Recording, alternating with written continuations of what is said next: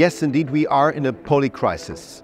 So there are lots of different angles where our economy, our societies, but especially the industry is under threat.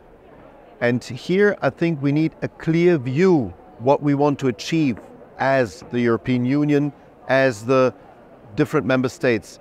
And I think we already took that decision. We want to be climate neutral in 2050. This is a great target. This is earlier than other regions in the world. But in order to get there, we now need to concentrate on the right mix of technologies. There's no silver bullet. I'm representing hydrogen. Even hydrogen is not the one and only technology. It is an enabler, and it needs to be seen with other technologies together. What we need is to shorten the time to decarbonize.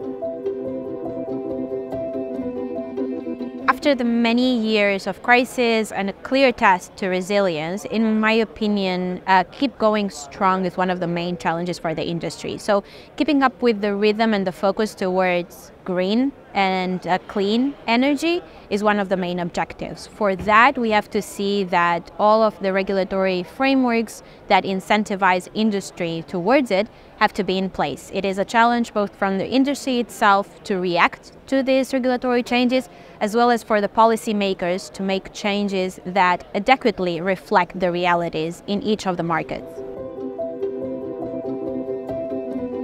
If we want to win this energy transition process, we need to have everybody aligned. So we need to have the regulators and the policymakers creating the right framework in order to help the investors to put the money that we need to make it happen. We need the people, the consumers, to accept the changes that they are going to face. We cannot impose things to people. We need to create an environment where people want to join the transition rather than feel that somebody is imposing